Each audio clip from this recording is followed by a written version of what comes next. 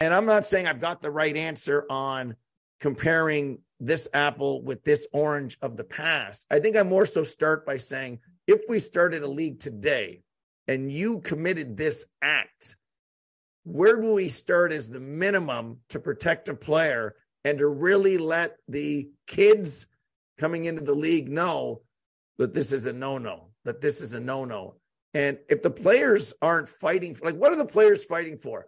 If escrow is the most important thing on their list, shouldn't they be more involved on some rule changes and saying, we don't believe the hand pass should be a rule anymore. It's a dodo bird. Get rid of it. Causes more problem than it does. I just don't hear from them. I hear from the general managers meetings. What are they talking about at the NHLPA meetings? Is it player safety? Are they more worried about, don't tell me to wear Kevlar, it's going to be restrictive, I don't want to wear Kevlar, as opposed to a cross-check to the face has to start at, even if it's 2. I don't hear enough from the players. We hear about the GMs, and then a suspension kind of comes and goes. And I'm not saying I've got the answer. There doesn't seem to be an appetite from the players that says, oh my God, we gotta do something about this. Like, if they're not talking, maybe we shouldn't be talking about it. I don't know. And I know that there is precedence. You can go back and say, what do you want to look at? You want to look at a 2-game suspension? I got files for the last 7 years on what a 2-gamer is. I got a file here on a fine. I got a file here on an elbow to the head. That's a 3, or whatever the case may be. I don't know. when you see it, it just doesn't sit right. And someone's new to the game and they say, what happened to that guy? Well, he was given a game. Given a game, Chin music in baseball can be multiple game suspensions if it leads to a bench clearing brawl. So I don't know. If Mike Hoffman has a problem, I think Mike Hoffman starts the PA and the PA talks to the GMs and we have an open dialogue about it. Craig, cross-check to the head. Well, I mean, but again, the reason I go to the macro is, if the principal point of contact is the head and it's the elbow and it's a 2-game suspension or whatever, then how can a stick where the principal point of contact to the head is a 1-game suspension? Forget about how it happened. The principal point of contact was to the head with an action by the opposing player. I don't care if it's with your shoulder, your elbow, and the context and a stoppage or whatnot. It just doesn't make any sense to me. That's where I see the inconsistency. I don't care if you said, it was easy. It was easy to say, well, based on the AJ Greer suspension, Blake Lizotte will get a game. I think it should be more than that. I want a more serious deterrent in there. Listen, I've been saying this for years. Listen, you know what? We've made massive strides in hockey with, understanding, the science on blows to the head and trying to make sure that, we penalize those plays. My own feeling is, and I feel strongly about it, is I don't care if it's accidental or on purpose. When you make contact with the head, you're out of that game. Then it's up to the Department of Player Safety to determine, does that merit further suspension? Like, I get there's accidents. I want the game slowed down. I'm going to go back to Bob Clark's phrase, speed bumps.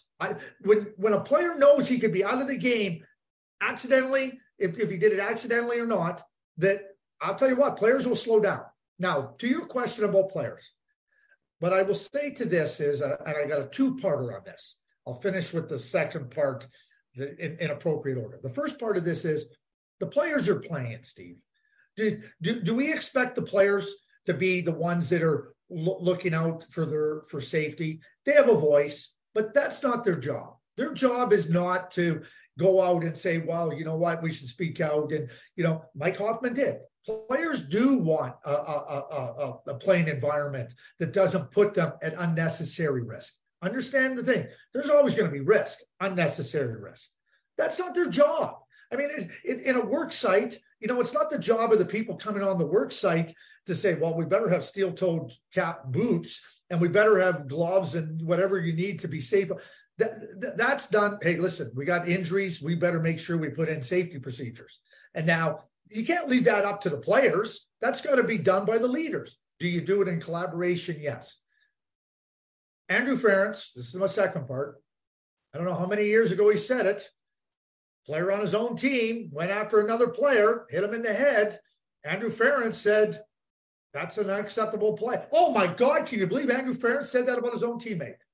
So until we get past that type of, what we talk about, culture in the game. No, Andrew Ferentz was exactly right. And I'm not expecting players to come out and say, hey, listen, what you did was wrong as a teammate. And maybe you do it privately. But, you think about, where you need to have your voice and where you need to have strength in your voice. You know what? That's where, leadership has to listen to everybody, and people, the players in this case, voice your, and maybe you don't do it publicly, but do it privately. And you're right, the NHLPA and but they are working on that. We might not hear, because the players get frustrated too. Like, why are we going to do this? And I'm going to finish with this. I've said this for a long time. The biggest challenge we have is we have 32 general managers that are jury, judge, executioner. Like, you know what? I want different voices in there. I want former executives. I want former players. I want current players. I want more of a representation of the entire game and the sport. I don't just want 32 managers making all the decisions when it comes to discipline, rule changes, flow of game, everything. I want more voices in there. And I love that.